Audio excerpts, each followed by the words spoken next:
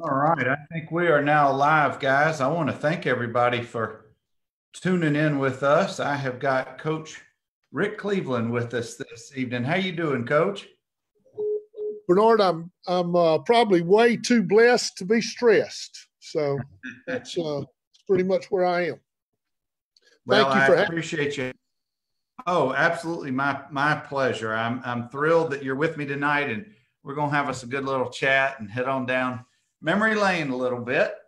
And for those of you who don't know Coach Cleveland or didn't have the pleasure of playing for him back in the day, Coach Cleveland was part of the early years of the program, and I don't want to butcher the parts that he did, so I'm going to let him kind of introduce himself a little bit, if you don't mind, Coach. And how were you part of the Northview program back in the day?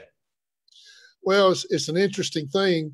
My wife, her dad was a Methodist minister, and he was the district superintendent of the Dothan district of the Methodist churches.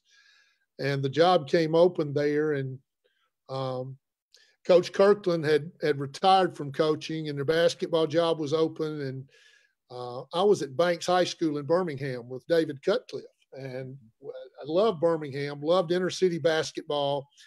And David told me, he said, "Rick, I'm probably going to leave here within a year or two." And he had an opportunity to go to Tennessee with Philip Fulmer, and Fulmer was the offensive line coach at the time, and he needed kind of a graduate assistant, and David was ready to do that. So David went to Tennessee a couple of years later, but I got out of Banks at the right time and was fortunate enough to be hired as head basketball coach at Northview, to follow with just an amazing man in Coach Kirkland, and to get to work with a man like Harry Wayne Parrish at such a young age. I was still a kid, really. And to be around great coaches like Randy Hicks and Bubba Johnson and Floyd Griffin and just so many, just really good people, Jerry Andrews. It was really a thrill for me at a young age to get that job. And of course, I got the chance to coach a little Bernard Nomberg as on the 9th grade football team. And we were pretty stinking good, to be honest with you, but not because of coaching, probably because of lack of coaching. And you guys just did a tremendous job and were pretty doggone good. So that's pretty much what we did there. Well, you're very complimentary, Coach, but thank you. And we're going to dive into that in just a minute. How old were you when you were first hired on at Northview, and what year was your first school year? Well, my first year was 80, 81. I get confused. We won a state championship in 81. Mm-hmm. I guess Harry Wayne's first 3 years, were 78, 79, and 80. I think I came in on the 81 football season. So in 1981, I was there. And that was a thrill for us because I was let me see, Bernard. I'm trying to think how old I was. I was 54, 74 is 20. I was right at 28, 29 years old. I was a young, kinky-headed boy then. Wow. You weren't even 30 years of age at the time. I was young. And so you were hired on to be the head basketball coach? Yep, I was. And what other responsibilities did you take on at that time? Whatever Harry Wayne told me to do. If I needed to go up to the service station to fill up a truck with gas, but in all actuality, it was really just coaching 9th grade football at the time. And I think the reason for that was during those days and time, basketball coaches, I think you hired football coaches to be basketball coaches. And I had been the defensive coordinator at Banks with Coach Cutcliffe, and my daddy had made it real clear to me, if you're going to coach in Alabama, you need to be a head football coach someday. Mm-hmm. But I love basketball, and basketball had been my ticket in my earlier jobs. And so that, I just got lucky and got the job. I'm sure there were a lot more qualified people, but Coach Parrish and the group, I got the job, and probably I got the job for, just to be honest with you, the superintendent and my father-in-law were good friends, and that might have had a lot to do with it. Probably not fair, but that might have had a lot to do with it. Well, Coach, we got a bunch of folks who rolled in and are saying hello to you. I'm going to throw some names to you. Maybe you remember some of them from back in the day. John Reddick, Josh Andrews, who was Coach Andrews' son, Eric Easley, Bruce Johnson, Tara Wade Estes, Jason Mullins, Shane Cobb. Several of those folks were during your tenure, and most of them have put some messages saying hello to you. So thank you, guys. Well, thank you for that. And John Reddick is a guy that I've kind of kept up with for a long time. He was a tennis player, a really good tennis player there at Northview. And I had a history in tennis, and tennis kind of carried me all over the world, to be honest with you. But John was a really, really good tennis player, and I've seen him several times here in Mobile in the past. I saw Bruce on with you a couple of weeks ago. You talking about a dadgum good football player. You know, they talk about press coverage. I know when you were at Vanderbilt, you learned a lot more about press coverage. But there's a kid that could press just about from the first day he stepped on the practice field. Oh, Bruce could cover anybody. Didn't matter. Yeah. Cover anybody. Miss Shirley C. has joined us. Philip Braswell, CC Dixon. They all say hello to Coach. Thank you guys for rolling in. Yeah, that's nice. And I really want to say something to CC. CC, I get to play golf with CC's dad, Tom, frequently. And golly, that's a lot of memories you're bringing out now. Lots of memories. And there are going to be some more, Coach. But I came into Northview as a ninth grader in the fall of '82. And you were, of course, the varsity basketball coach at the time and the ninth grade coach for football with Coach Tribune. And right. The practices down in that bowl were never fun. They were never designed to be fun. But I always thought, looking back, that they had a real designed purpose. And part of that purpose, and I've got a question, I'm coming to it. And part of that purpose was we're down in that bowl watching the JV and the varsity do their thing up on the main field. And that's where we all wanted to be. We all admired those older players. We all thought they were so tough, so awesome, coming off of a state championship team. And being down in that bowl, there was, or the pit or the hole, whatever you want to call it, there was no grass. There was nothing of any luxury like grass down in there. But what was part of the philosophy about you're bringing a middle school, trying to turn them into varsity players? Well, I think one of the great things that Harry Wayne did, and let me say something about Harry Wayne Parrish. As a young coach, there was no human being that God put on this earth for a young coach to be around than Harry Wayne Parrish. I mean, everything about Harry Wayne Parrish was class, and he is a man that I hold in the highest esteem and just think the world of him. And one of the things that he wanted to do was to make sure that when those kids got to the varsity, that they knew how to do, they're fundamentally sound. They knew how to block and tackle. They knew how to run a triple option. And, and I kind of cut my teeth on the triple option because of Coach Parrish. And he was really, he cared about those kids down there on that bottom field. And when I became a head coach, I know that was one of the things that always stuck in my mind was that Harry Wayne always cared about those kids. Now, a lot of coaches, I'm telling you, Bernard, and I've been in this business for 42 years, those kids will be practicing down there and they don't even know their names. Mm-hmm. Harry Wayne knew everybody's name. He knew everybody's parents, and he always had something positive to say. And I think the thing that he wanted more than anything was to make sure that we kept kids and didn't run kids off. And that's, I think that pretty much explains kind of what our philosophy was at that time. Well, Coach, I can remember as a ninth grader, maybe the first week of school, sitting there with some of my buddies and Coach Parrish coming around, and I knew who he was. I did not have a strong desire to be part of the football program. Baseball was my love. Still is. And I remember him coming up to our group, and he knew each person's name by their last name. And I was the last one he came to, and he says, "I'm going to see you on Monday." I said, "Coach, I'm playing baseball, so I've got to get ready for base." He said, "No, I'm going to see you on Monday." Well, guess where I was on Monday? I was out there. Yeah. And I can remember one of our first practices, you had most of us, you and Coach Tribute, just to see who could throw a football. And you just get everybody the football, and I must have thrown it further than anybody else. I guess that's where you end up sticking me, because I didn't play that much.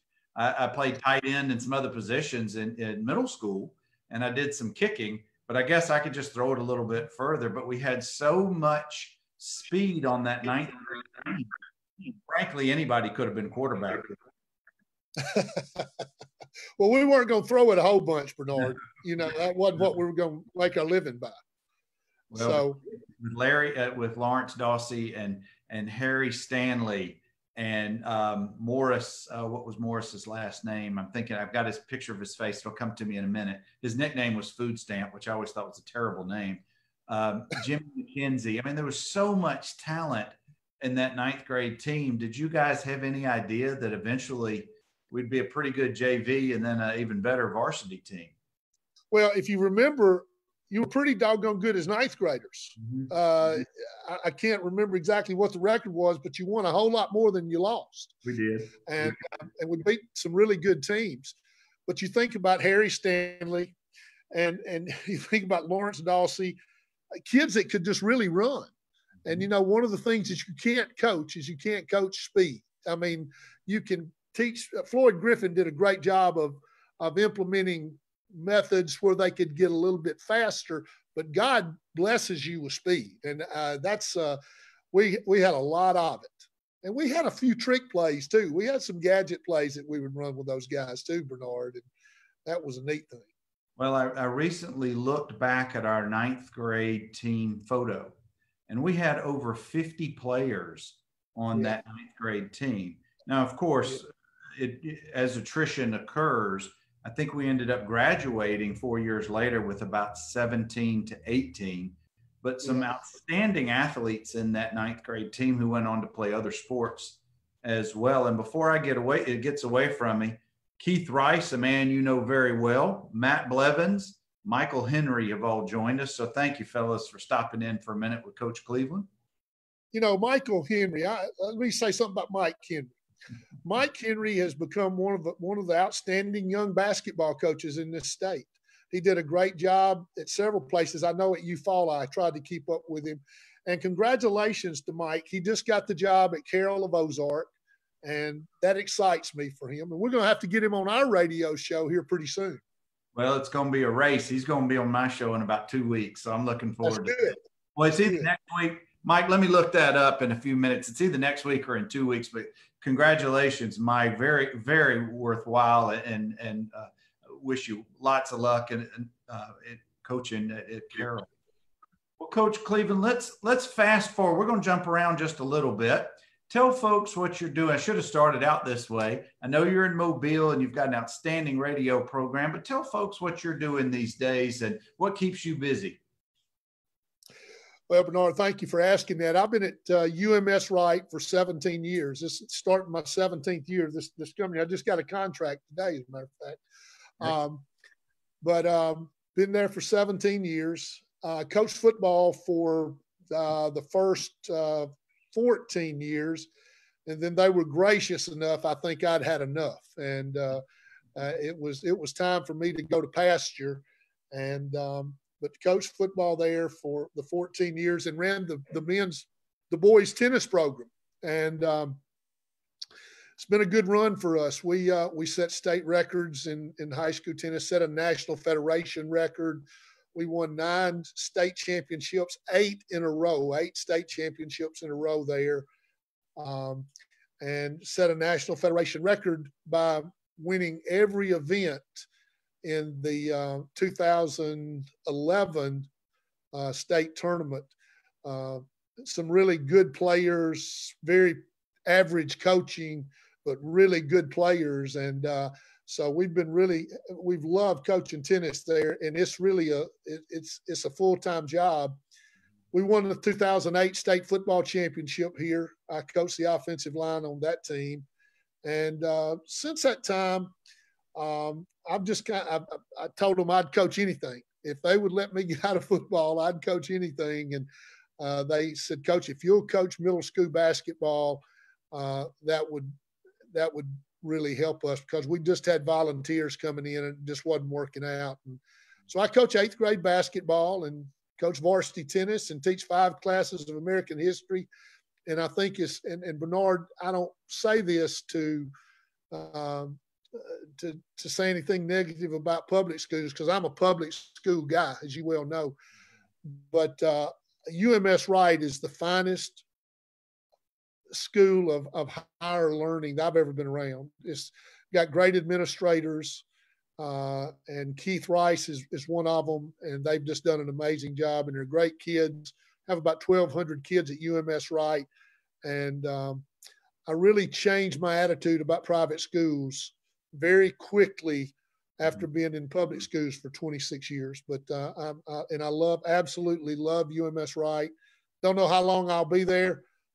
Probably another couple of years until I have to go to pasture, but I absolutely love it there.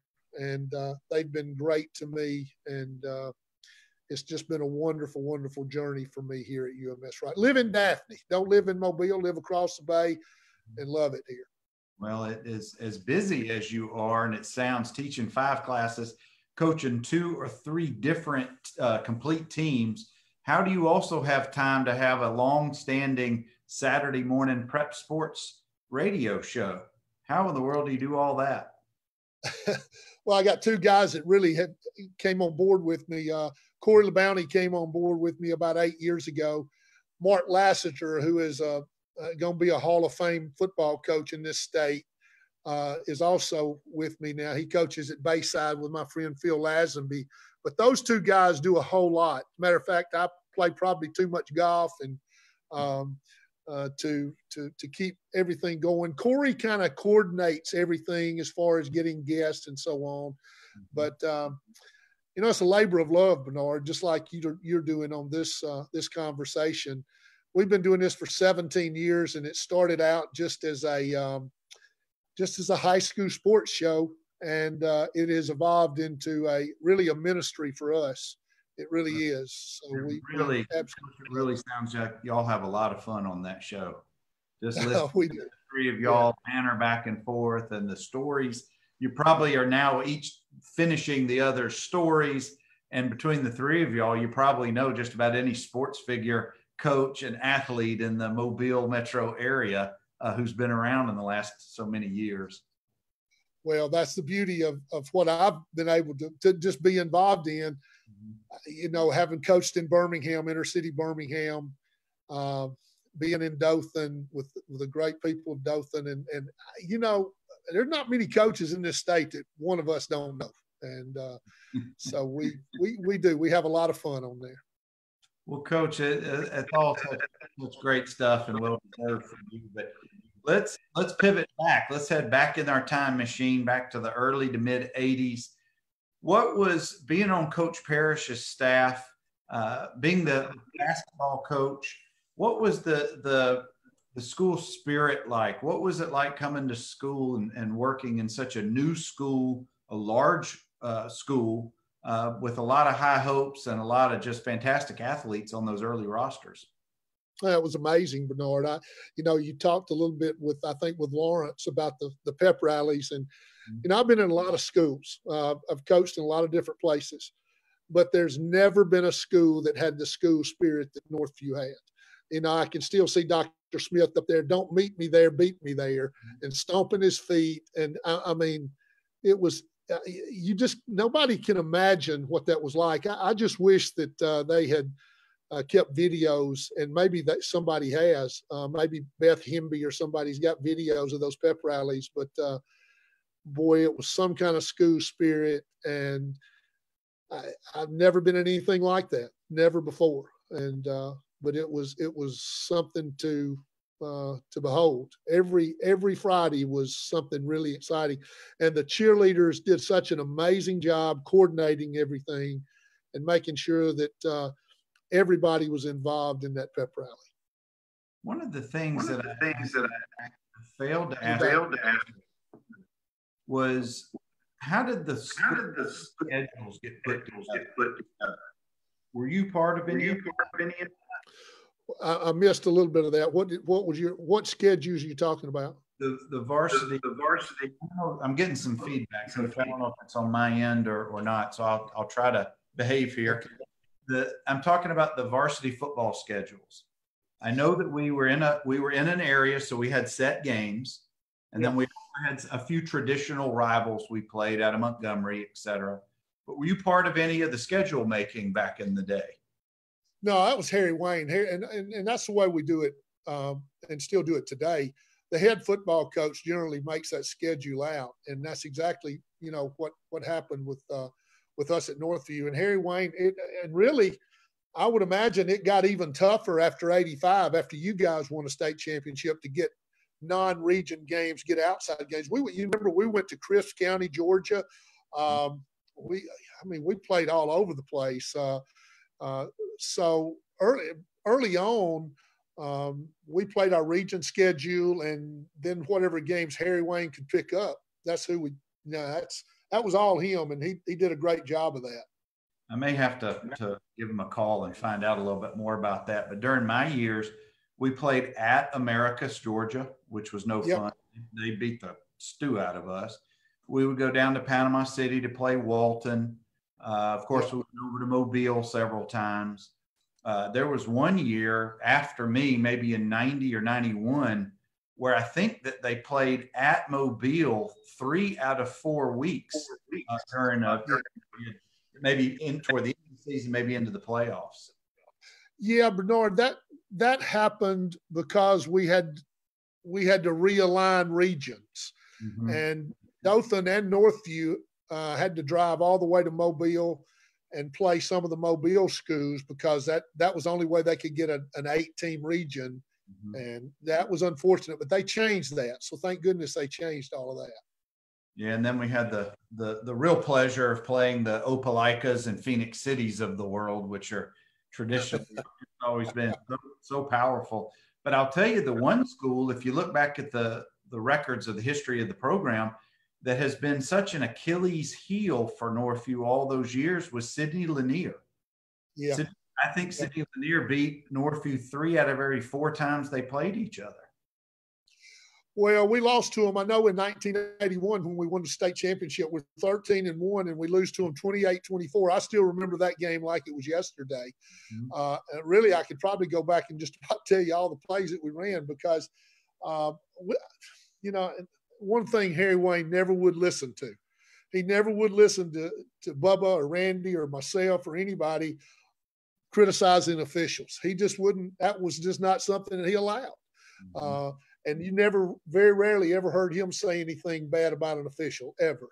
And I'm going to tell you right now, when you go to Crampton Bowl, it's pretty tough. It's pretty tough to play. And I ended up officiating some high school and baseball with those guys in Montgomery. And they made it pretty clear that there's nobody from Dothan going to come up here and whoop us. That there were some things that were mighty odd about that game. I'll just tell you that. Well, with you being the 9th grade football coach, what, if any, Friday night responsibilities did you have during the varsity games? Yeah, I was in the press box. I was either talking to Jerry or Jerry Andrews or Harry Wayne, and that was great for me. That was great for me because it gave me the opportunity to be in the press, and that's really the best place to be if you want to be a part of calling a game. And later on, even when I became a head coach, during our spring games, I would always go to the press box and do everything that needed to be done from there. But yeah, I was on the phone with offensive coaches, and when you got a Doug Jones and you got a Jonathan Parker and you got people like that, Ron Eli that could fly. I mean, you're talking about just people that could run. Jonathan Woo and Ron Eli were as fast as any two human beings in the state of Alabama. And Doug Jones, you better stop the dive before you stop anything in the wishbone. And Doug Jones made sure they didn't stop it very often. Yeah, no, that's so true. Now, was Coach Johnson, was he up in the press box as well as the defensive side? Yeah, Bubba was up there, but I had to move as far away as I could from Bubba because Bubba Bubba was theatrical and he was very smart, and he let Randy and him know in a lot of different ways what he thought. Well, if the two of y'all are in one room and the opposing team is in the other room, and then you've got the on-field announcer or the radio guys in another room, that's a lot of folks and not a big press area. So could you hear each other accidentally, or if you got too animated? I think people heard Bubba a lot more than but I mean, yeah, you heard a lot. We probably said a lot of things we shouldn't say, but I can remember one time we were playing somebody, and I can't remember who it was, and this kid comes to the press box and he's got a note, and it's from a booster, and said, "Here's a play that y'all need to run." And I don't know if I ever gave that to Coach Parrish or not. I think probably I put that in file 13. But I was going to say, I'm not sure that was probably a wise move on your part. Yeah, I don't. At what point, and I don't know if the average fan knows this or even the average player knows this, at what point toward the end of the first half and then toward the end of the game, do you guys make a decision to come out of the press box and head down toward the field or the clubhouse? Well, it all depends on what side of the ball's got the ball. If we're on offense, we're going to stay in the press box until that series is over. You leave you really try to leave before halftime to beat the crowd. You get to Rip Hughes and it's packed. The great thing at Rip Hughes, you could go down a ladder, some stairs on the back of the stadium to get to our dressing room. So that eliminated that. I didn't realize that. I figured you just had to walk through the crowd to get down to it wouldn't have been good to walk through the crowd, I can promise you. Well, was there anything unique about the Rip Hughes Stadium crowd or playing a Friday night game at Rip Hughes as opposed to Crampton Bowl or Legion Field? Was there anything that stood out or that was of any uniqueness in your memory? Well, after leaving Northview and coaching in different places, we always believed it was really hard to win in Dothan. It was hard to beat a Dothan or a Northview team in Dothan because they played so well at home. I mean, obviously the crowd played a major role in that, but those kids just felt, you played there, Bernard, you know exactly what it was like. When you went into Rip Hughes, you felt like they were coming into your backyard to start a fight, and you didn't want to lose a fight in your own backyard. And Dothan and Northview both played extremely well in Rip Hughes Stadium, and it was they had a definite home field advantage because that's exactly the way they felt. It's kind of like we feel at UMS Wright. When you come into UMS Wright, you see those beautiful columns there, and we just feel like we have a huge home field advantage, and I think that's what the kids felt like at Dothan. When they walked into Rip Hughes, that was their home field, and there wasn't anybody going to take it from them. One of the things that I always appreciated was the home dugout or clubhouse was directly below the band and the student section. Yeah. And those couple of games where we were the away team and had to dress in the other clubhouse on the other side of the same side of the field, but the other side, I always thought that was just, I didn't like that at all. That was weird. That was weird. That's kind of odd that having to sit on the visitor side at that time, but that's just when you have two teams that play from the same city. It's only fair. I grew up in Sylacauga, and that's what we had to do with BB Comer. Sometimes we were the home team, sometimes we were the visiting team, but it was a little bit different there. That's right. And you mentioned something about the band. We always called him Band Man, but you're talking about probably as fine a band director as I've ever been around was at Northview, and his name escapes me right now, but I can see it. John Christian. That's exactly right. And, John Christian knew exactly when a team was driving against us. And, they changed that rule later on, Bernard. When a team's got the ball and they're about to score, John Christian had the band as loud as they could get it, especially if they were on that end of the field. They changed that rule a little later on. You couldn't be playing while the ball was in play. So he certainly knew his football. But Coach, got some folks who've just rolled in and want to say hello to you. Kevin Jackson, Kevin Harrison, Butch Henderson, and Bruce Johnson rejoined us. All some names from the past. Yeah, Kevin Jackson's probably one of the best football players that ever came out of Dothan, Alabama. I'm telling you, just an amazing. You won't get much arguments against that. That's for sure. He was some kind of special player, and I loved watching him in college. And he sure represented Dothan in that whole community in Northview in a very, very unique and classy way. He sure did, and I enjoyed my talk with Kevin recently. But one last unique thing that I always remember about Rip Hughes was the smell that came from the bread plant that wasn't too far away. You could always smell that bread. And I know a lot of folks walked over there to get bread at halftime. Yeah, that was unique about Rip Hughes. You're exactly right. And then for those of us who probably shouldn't have been smelling it, cinnamon rolls and things like that were something that, that's a good memory, Bernard. Coach, Blake Binge says to tell you hello. He just rolled in to join us. Just some wonderful, wonderful young people. I'm telling you, those are, I hadn't mentioned a kid that was probably, think about the 81 team, and you think about that secondary, Tim Whaley, good gracious, three guys, and Amerson back there, they could cover anybody. And I don't think I've ever been around a better secondary than Floyd Griffin had on that 81 team. And then he had a pretty good player named Brent Gilbert, who was a pretty doggone good football player.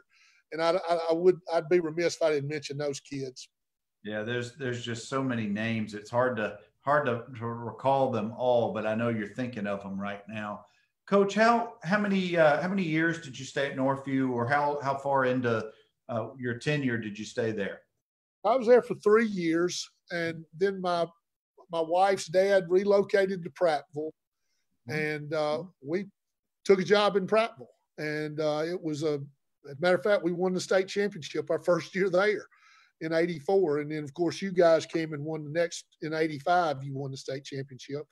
So Prattville was a unique place. It definitely was not Dothan for sure.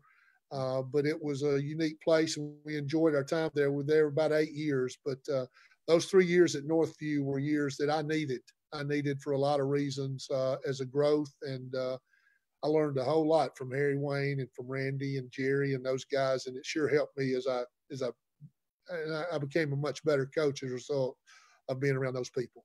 Well, that's what I was just getting ready to ask you. Those 3 or 4 years that you were in Dothan at Northview with all of those great coaches, you had to have, I would assume, you had to have taken some lessons, some things that you learned and maybe applied when you went to Prattville and ultimately at UMS Wright.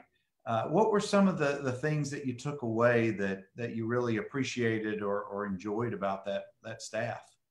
Well, I think one of the things that I learned real quick was how important track and field was, how important Floyd Griffin was to that school, because, all the athletes that didn't play a spring sport, they went to the track. They were there, and Coach Griffin had them doing whatever he needed them to do in it. And really it helped them become better football players. But heck, if you're around Floyd Griffin, you're just going to be a better individual because you get the chance to be with him. I mean, that's the kind of man he was.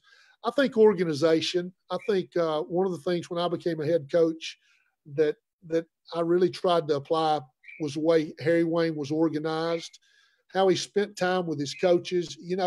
We spent a lot of time out at the new complex out there at the old airfield. Our coaches would go out there. Mr. Oakes let us go out and play racquetball, swim, and just spend time together. And that's something that Harry Wayne made sure that we did.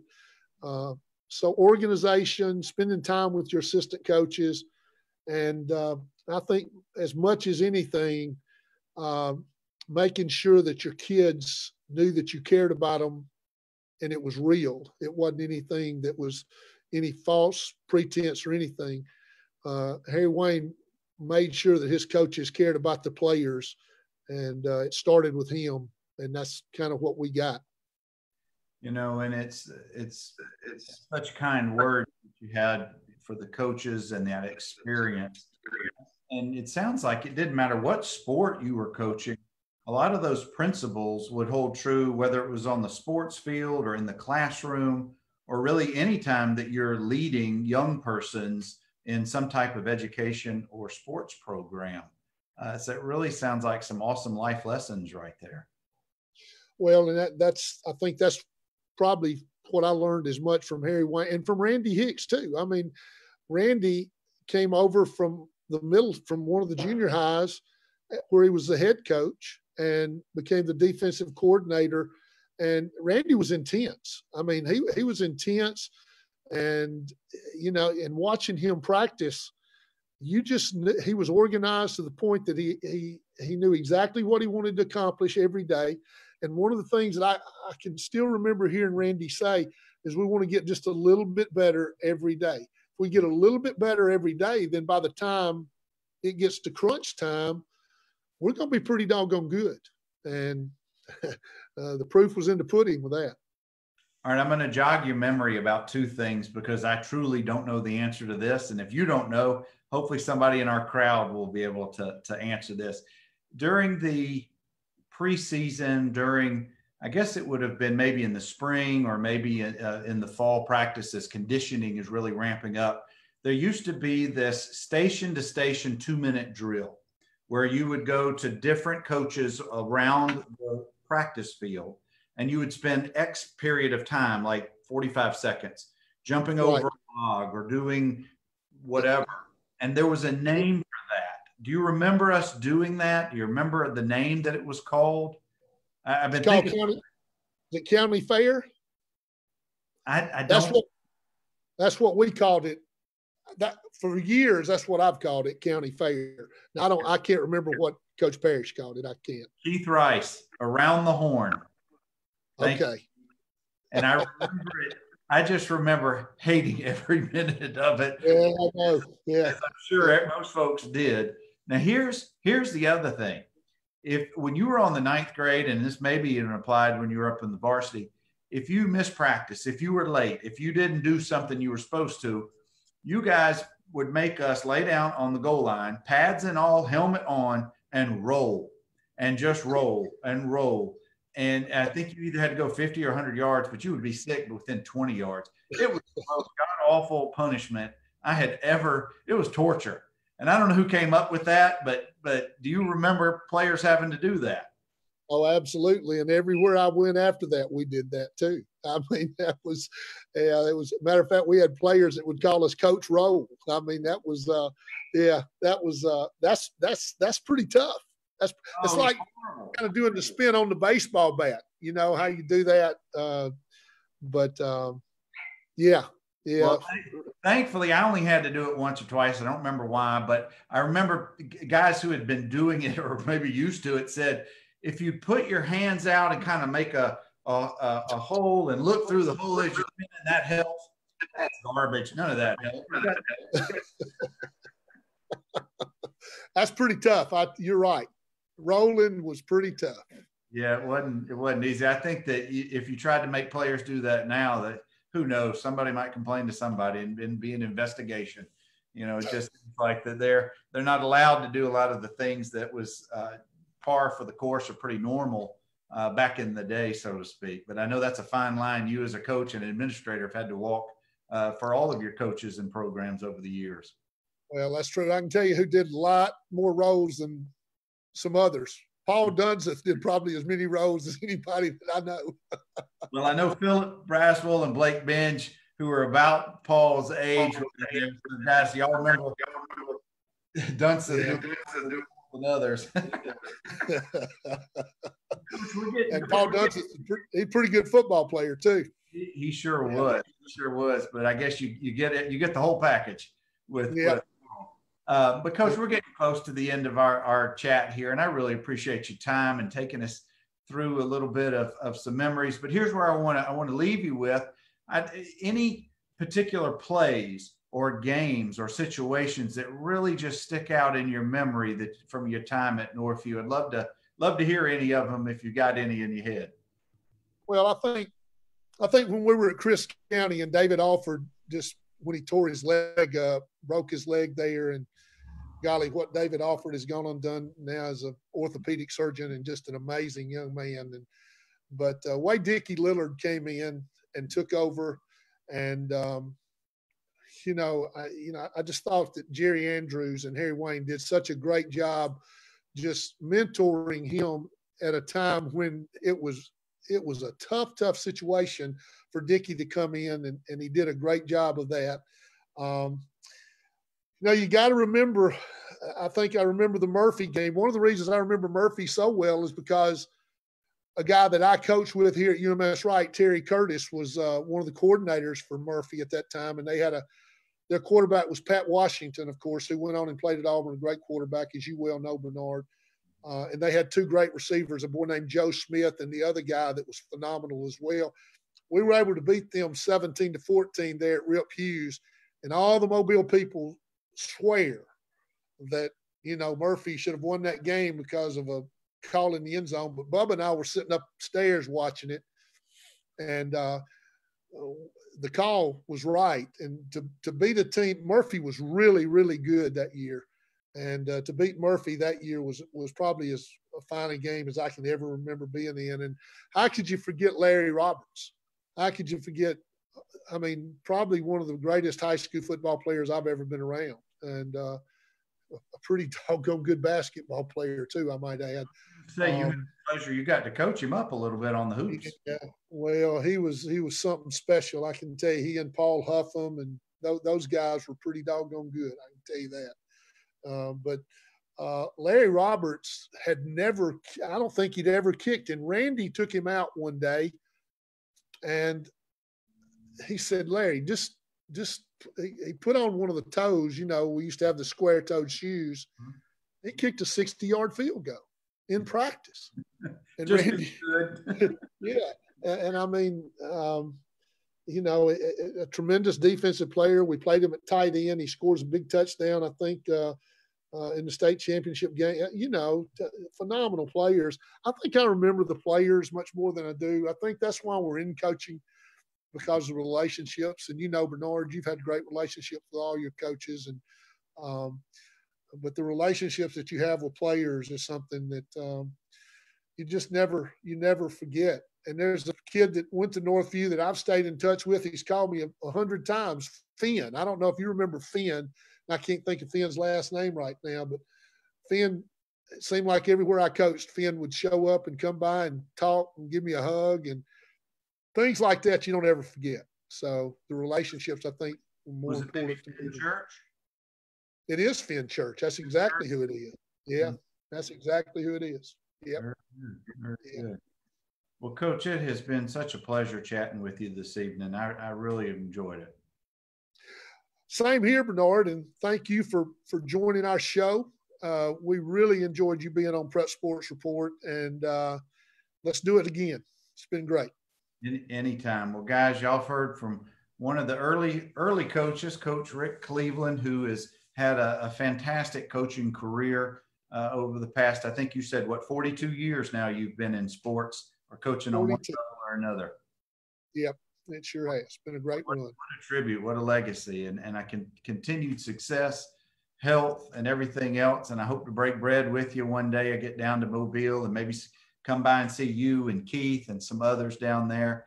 Thank you guys for stopping by for another episode. Weekly, we do these conversations with Cougars. We take some trips down memory lane, and I'm trying to reach out to some of the guys or cheerleaders, whoever was part of the program during the 2000s. I know that Facebook is not the younger generation's place to be, but hopefully we can find some folks over the next couple of weeks. But we've got Mike Henry, Chris Lee. We've got a whole bunch of folks lined up over the next several weeks. So thank you for all of your comments and watching, and keep putting your pictures and videos and any memories you have on the site. I love to see all that stuff. I know a lot of us do. Well, guys, have a safe week. Be smart. I know our state is starting to roll out into society, but just be smart about things. Hopefully, we'll get back to some sense of normalcy in society soon. Y'all have a great evening, and we'll talk to you another time. Be well. Take care.